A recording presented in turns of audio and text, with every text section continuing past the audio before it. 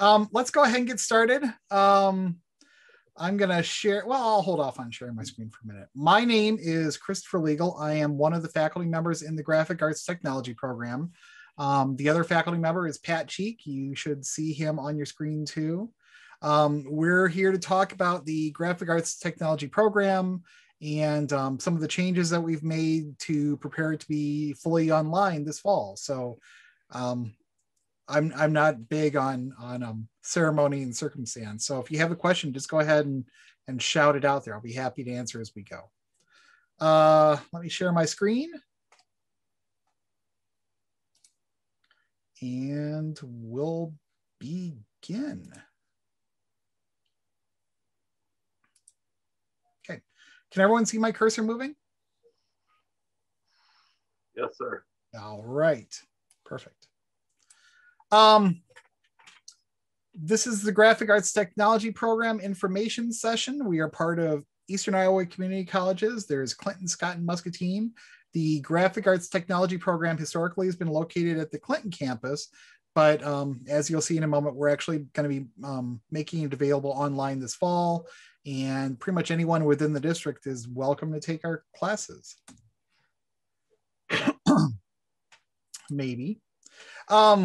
So what I'm going to talk about today are I'm going to give a little bit of background about our program.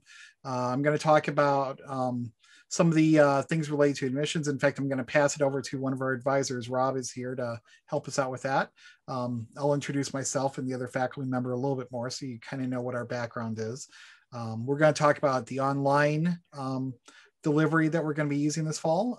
We'll talk a little bit about the costs, the curriculum, and then also some additional activities we do in the program, and then I'll open it up to questions. So does anyone have any questions? I'll take your silence as you are ready to go. The Graphic Arts program is a 2-year Associates of Applied Science degree. That means that it's a career technical program. It's not an arts and science degree. We also have a 1-year diploma option for students who, for whatever reason, choose to pursue that instead. And then starting this, or actually as of the spring, we added a certificate in photography.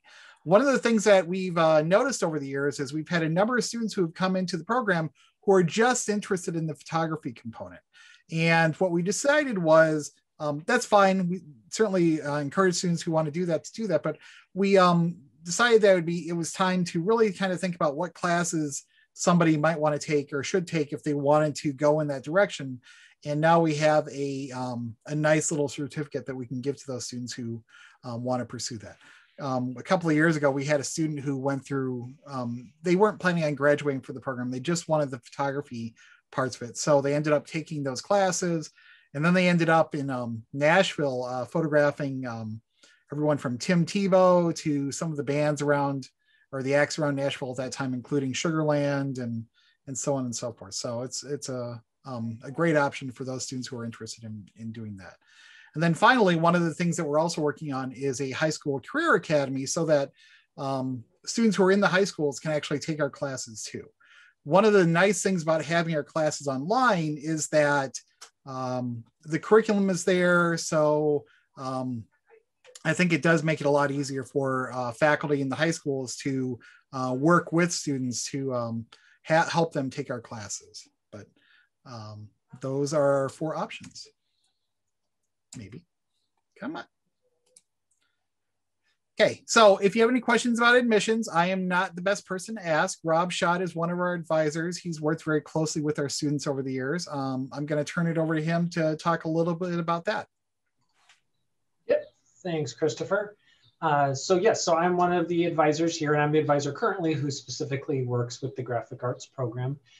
So if a student is interested in pursuing this program, really the first step would be to reach out. You can reach out directly to me, or if you reach out to your closest campus location, whether it be Scott, Clinton, or Muscatine, they'll get you connected either with me or with an advisor there. But that's really the first step. I'll put my contact information in the chat box. And along with that, you would also want to fill out an application to the college on our website. There's no cost to do that. And indicate graphic arts as your program of interest. And then also be sure to file your FAFSA at your earliest convenience if you haven't already. I know there was a note on the slide about the last dollar scholarship. So for Iowa residents, this program is eligible for that. And it's a great opportunity. Essentially, all you have to do is file your FAFSA. And then if you're eligible for it, which you are if you're enrolled full-time as a student coming straight out of high school, or at least part-time as a student who's not just out of high school, it will basically cover your tuition expenses that aren't covered by any other federal grant opportunities. So it's awesome that this program is part of that. And I know we've had students benefit from that this year. So those would be the things I would review with you again in that our initial admissions meeting, but just kind of as a heads up. Okay. Thanks, Rob. I'm gonna share my screen again. Give me a moment. Where'd it go? There it is. Okay. A little bit about the faculty here in the program. This is me over here before I shaved. This is Pat back here, and this is one of our art faculty. My name, as I said before, is Christopher Legal. I was actually born in Clinton, and both my father and now my daughter are graduates from CCC. One of the nice things about having grown up here is I grew up across the street from people who worked at the college, and so it's always been a part of my life. I worked, after I graduated from high school, I worked in industry for a number of years. I went to Arizona State and ended up doing some custom paint jobs on cars out there at the time. I also got a job working on shooting concerts. I was a concert photographer for a while out there too, in addition to freelancing in graphic design. So I photographed all the grunge and rock and roll and heavy metal bands that came through Phoenix back in the early 90s. I was working for a magazine out there, a music magazine at the time. Eventually, I decided I wanted to move back to the Midwest. So I moved to Madison, Wisconsin, and worked for Newell Rubbermaid for a number of years while I was going to school at the UW-Madison. I was working in their graphics department and doing a lot of other things there too. Newell Rubbermaid is the company that owns Rubbermaid. So if you've worked or have Rubbermaid products in your kitchen, that's that same company. They also own Sharpie markers and a bunch of other companies too.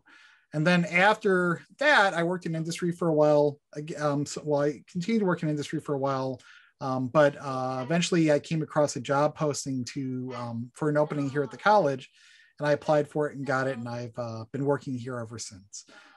Pat Cheek, on the other hand, I'll let him speak a little bit about his background as well. Yeah. My name's Pat Cheek. I have a background in art and design, and as a young kid, went to my aunt's house, who was she was a ceramicist and a painter, and she worked for a studio photographer. She did hand-colored black and white photos, so I got interested in photography.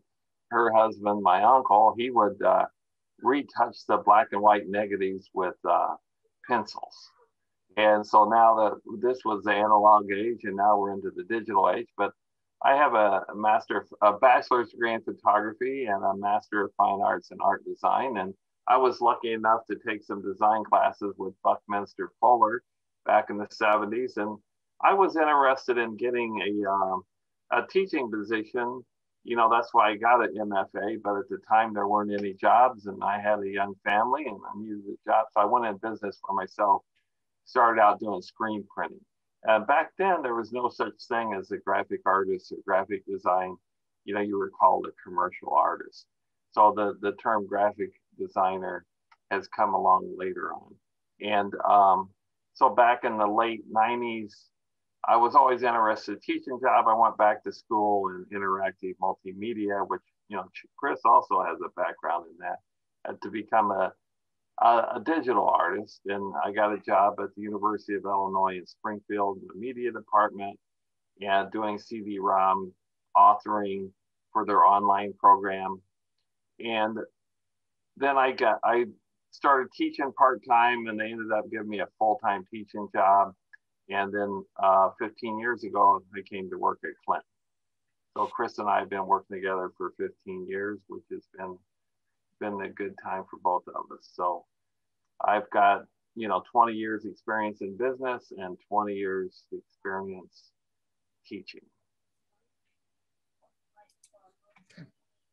Yeah, as Pat was saying, I actually have a background in multimedia or whatnot too. I started back in the 90s. I started making websites right after the web came along. So I've been around it for a long, long time. In fact, my first job here with the college was actually to run the media department here at CCC. So I did some internal graphic design work. I worked a little bit on the website, and yeah, about a year later, there was a job opening to teach on in the graphic arts program, and I shifted over and have been teaching here ever since. But I've been here a little over 20 years. So, yep. Okay, as I said before, starting this fall, the graphic arts program will be completely online. So we've actually, over the years, attracted students from all over the country. We've had students, and even outside the country.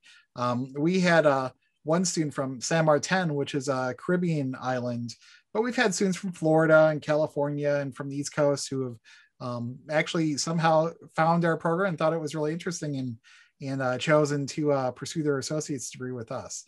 So this fall, the plan is to have all of our classes completely online. There's no associated Zoom requirement outside of a couple of specific instances that we'll talk about more when you get into the program, but it'll be asynchronous, meaning that all the content will be online. Pat and I will be available to work with you. And, you know, so if you're working or if you have a family, it'll make that going to school a lot easier for you as well. One of the things that we've started doing since the pandemic hit was we've been moving away from using textbooks in our courses. And there are a number of reasons for that. One of the problems that we've had with textbooks over the years, when you're teaching software like Photoshop and Illustrator and InDesign and whatnot, and even the web to some extent, the software turns over so quickly, it's really hard to find a book that is as up to date as we'd like it to be when we're working with students. So we've decided that we're going to start using LinkedIn, and we've been doing it this past year as a replacement for the textbooks. We'll still supplement it with other information, but one of the great things about LinkedIn is they don't have the same production process to put out current content. In other words, once the video course is up there about Photoshop or whatever, if something changes or they need to make a correction, they can go in and edit specific videos within the course. So it's been really helpful for us. We found the LinkedIn training learning videos to be very, very current, up to date, and it's just been a very nice new direction for our program to take. There is still a lot of stuff that we'll supplement with off the web. Pat and I will offer additional lecture and instruction as well. There are a few courses that, as you can see there, that do still have textbooks, but there aren't that many of them. And one of the nice things about LinkedIn is because we're not using textbook. Well, let me put it this way. I've always tried to keep a cap on the cost of textbooks for my courses at about $100. And I rarely would come close to that. But now that we have LinkedIn Learning in place, the cost for that is going to be picked up by the college this next year. But after that, we may have a lab fee that goes along with our courses to cover the cost. Now, even with the lab fee, we've done the math. It's still a net positive for students in the program if you look at the cost of buying textbooks over the course of the program versus paying the lab fee to cover the cost of LinkedIn. So, you know, that's all to the good too. But there are a couple of courses, like I said before, that for whatever reason, we still have a textbook that goes along with it. Color theory is one. The color correction course is a little bit too advanced for LinkedIn to really handle it properly. So I've got a textbook I use for that. And then Pat has a really great textbook that we've used forever for the issues in graphic arts class. Issues in graphic arts is really copyright, contracts, and pricing for the graphic arts industry. So the Graphic Arts Guild is a trade association for people who work in the commercial art industry. And it does a really good job of saying, you know, these are best practices for handling these kinds of things that you may encounter when you're working. So Pat's going to continue to use that book as well. And then also Gen Ed courses, there are requirements that students take things like English Comp and Psych and Sociology. So you may have to purchase a or rent textbooks for those courses as well. Okay. Other costs that you may run into, we are a graphic arts program. We do expect you to be able to work with pen and paper and inks and those sorts of things. So you are gonna have courses where you have additional costs for just supplies that you should be aware of. Generally, they're not too bad cost-wise. Again, I can't think of a semester where students would spend more than $30 to $50 total in supplies, and that's just me being really conservative. It's usually a lot less for most courses. But rather than me list all those things out here, I'm just going to defer to the syllabi for the courses when you get to that point, so you can kind of look ahead and find out what those courses are going to be. Also, if you take my web development courses, you'll need to have actual web hosting arranged for. So if you're taking a web course, I think it makes sense that you would actually have to or learn to be able to develop a website that you can put online, and that's what that is for as well.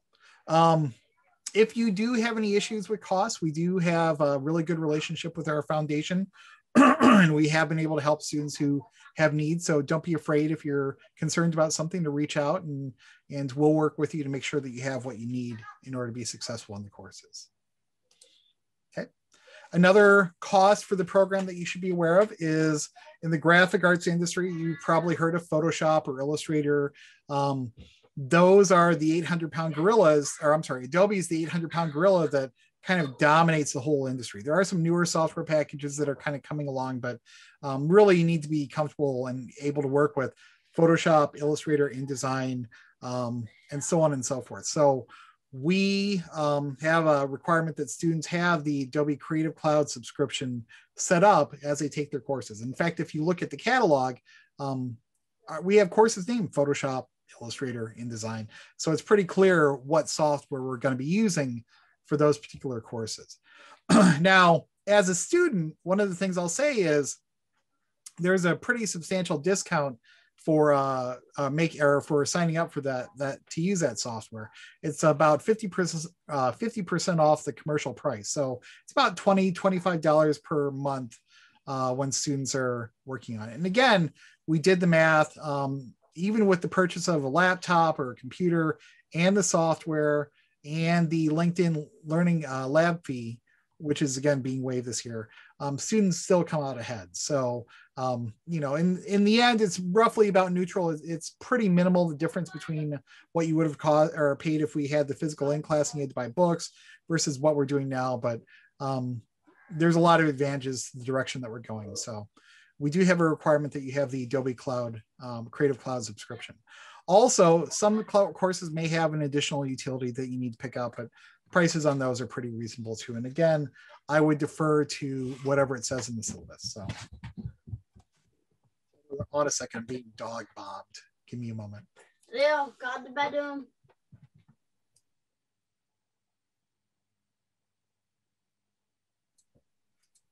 Okay, I have a German short-haired pointer who I swear decides whenever I'm in the middle of something, that's the best time to check in and see how I'm doing. So bear with me.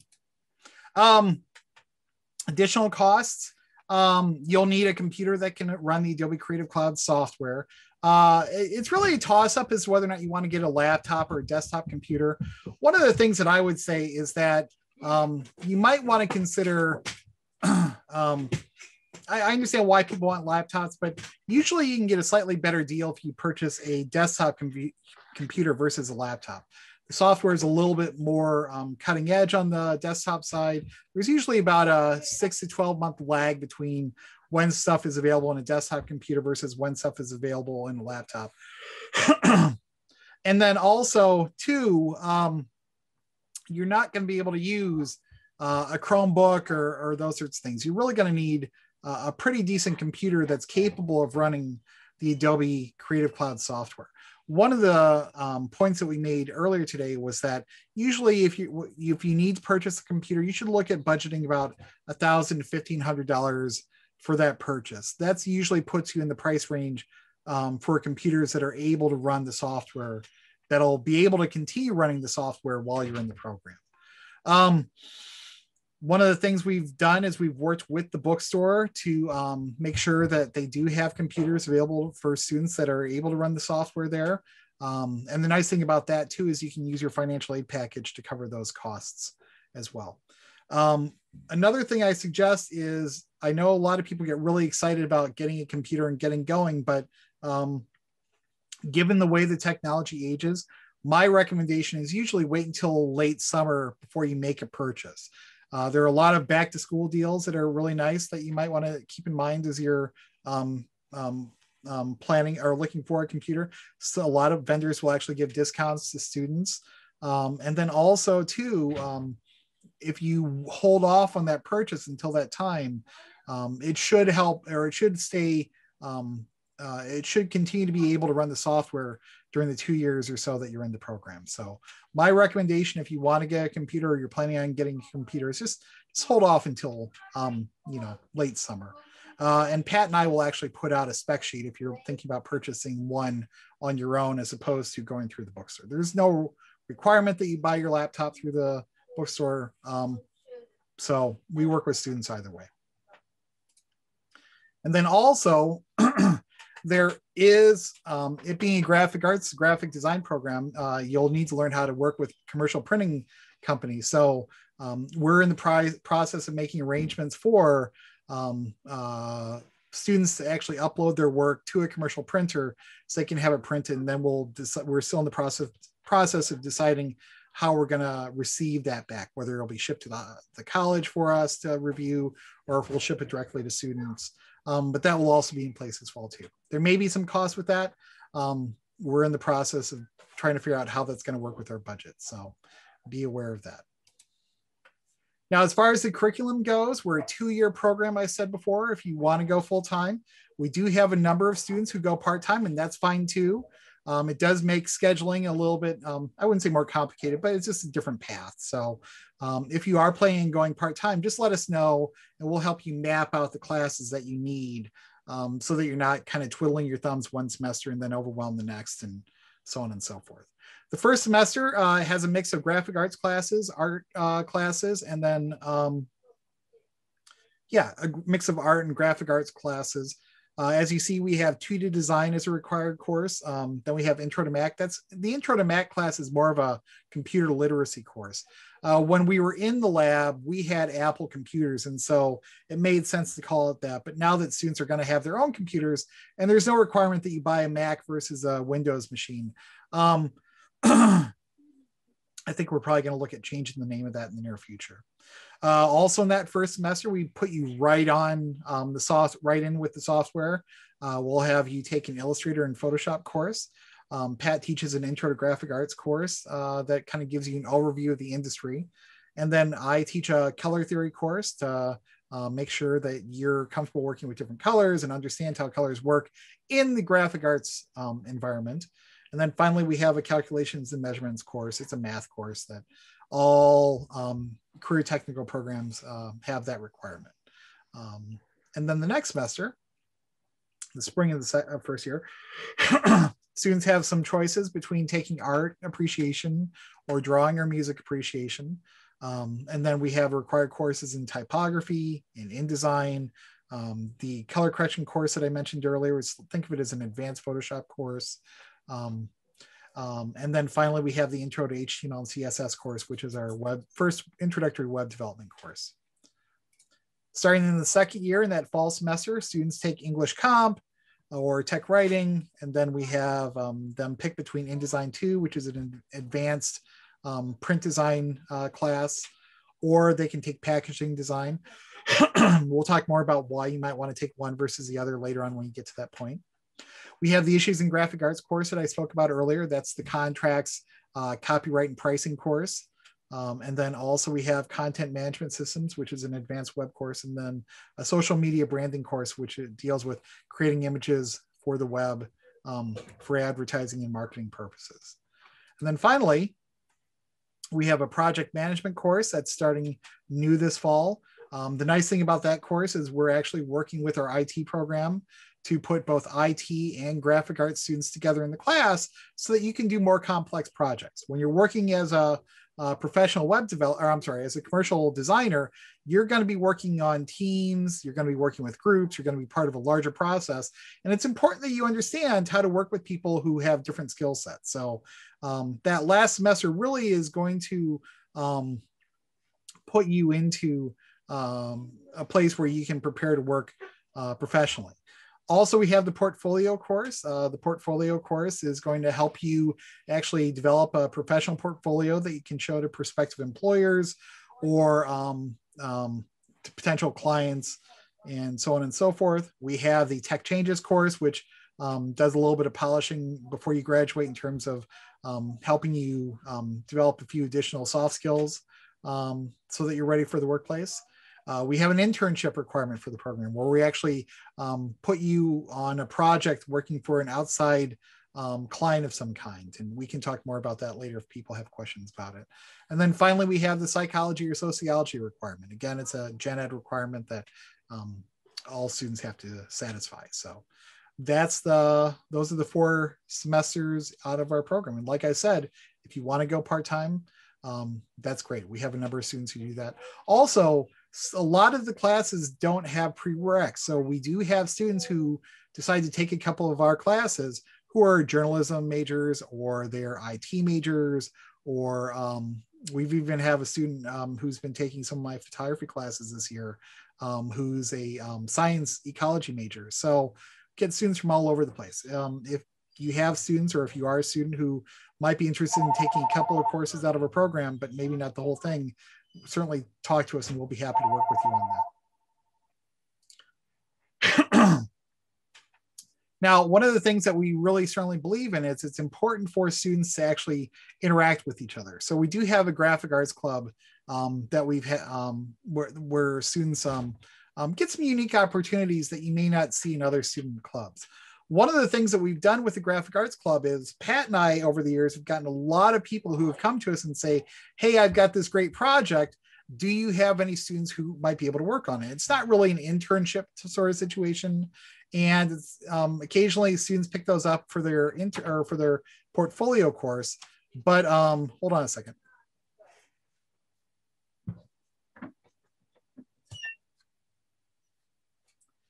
But so the Graphic Arts Club is, we've kind of set it up like an advertising agency where we have, instead of a club president, we have a project manager. We have people kind of orient themselves. So they take up different positions within the clubs. They can kind of specialize in whatever it is they're interested in doing after they graduate. In other words, we have some students who are really interested in the web. So if we have a project that comes to us that has a web component, that's what they'll be focusing on. And we'll have a lot of students who are mainly interested in print. So again, students who are interested in that will kind of gravitate toward that part. And it's actually been a really successful thing. We've had a lot of fun with it over the years. It gives students some additional practice outside of their courses. And yeah, it's been really exciting. Students have really enjoyed the process of working with clients outside of a classroom environment. Now, obviously, Pat and I are advisors for the club to make sure that everything goes smoothly, but it's been pretty cool. And then we also have our students participate in a variety of competitions. The American Advertising Federation is a trade group for people who work in the graphic arts industry.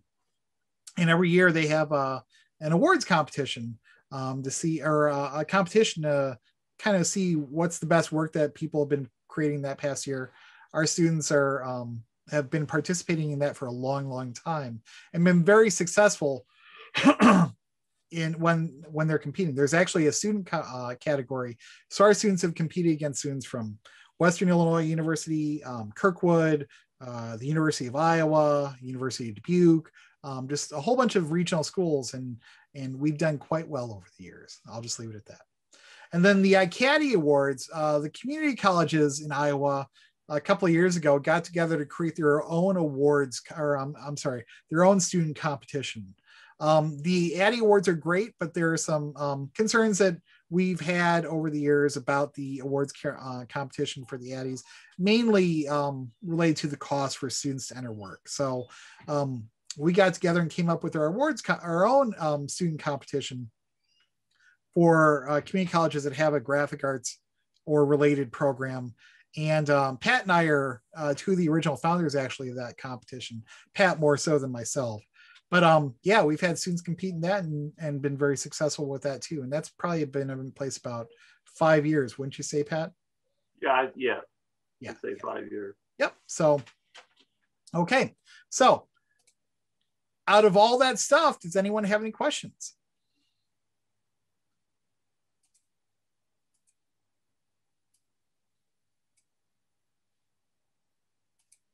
Okay, I asked this question of Rob earlier this week or last week. It's all a blur now, but I think he told me that this will be like a fall start.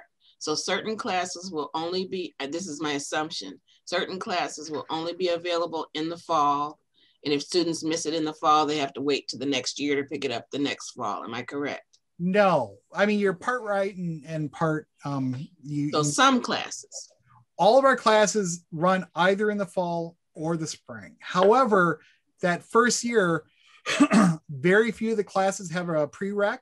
So if you do have a student who comes to you and says, I'd really like to start, and the first chance they have is in the spring, that's fine, but recognize that they'll be a little bit off in terms of the sequence. So they may start that spring with the standards second semester classes, but where their classmates would move on to that third semester, they're going to circle back and pick up the first semester classes. It gets a little tricky. We work with students in that situation, but we've still had students do it over the years and they've been just fine. So. Okay. Oh, and the other thing was, we were talking after the meeting earlier today. I think Rob said that somebody said that there were some classes that the program is half full now. Did I hear that right? I'm going to take Rob's word for it. It looks like we're half full, which is great. Okay. And we've never been that far along. Well, I'm not going to say never. It's been a long time since we've been this full so early in the school year. So if you've got a student who's interested in joining our program, I would urge them to get enrolled right away. So the cap that's on the classes is pretty much where we're getting that half full idea, right? Yep. So once we hit the maximum of the class, then no one else can enter and the classes as they're listed, correct? Because you know how some people only show up August 15th, right? Yep. Okay. Yeah.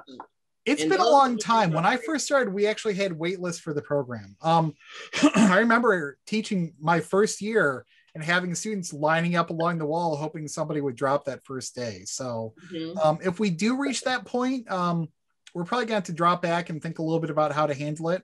I don't want to say it's a great problem to have, but we haven't thought too far in that direction. I do know we do allow wait lists. If we had maybe one additional student, I think Pat and I would probably flex on it, but we don't want to have a class where we're teaching 40 students. I think if that happened, we have some adjuncts who have done some wonderful work for us in the past.